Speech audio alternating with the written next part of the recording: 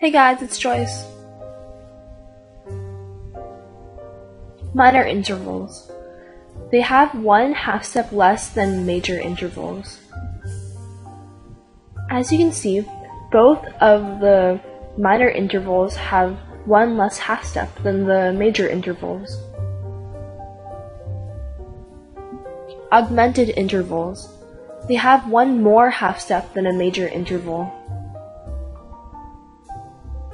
As you can see, the top note is raised by one half step, and the same applies to the one on the bottom too. Diminished intervals. They have one half step less than a perfect interval. As you can see, here's a perfect fifth, and here is a diminished fifth, since you lower the top G by a half step. Summary. For major intervals, if you go up a half step, it turns into an augmented interval. If you go down a half step, it turns into a minor interval. And then for perfect intervals, if you go up a half step, it turns into an augmented interval, just like for major intervals. However, if you go down a half step, it turns into a diminished interval.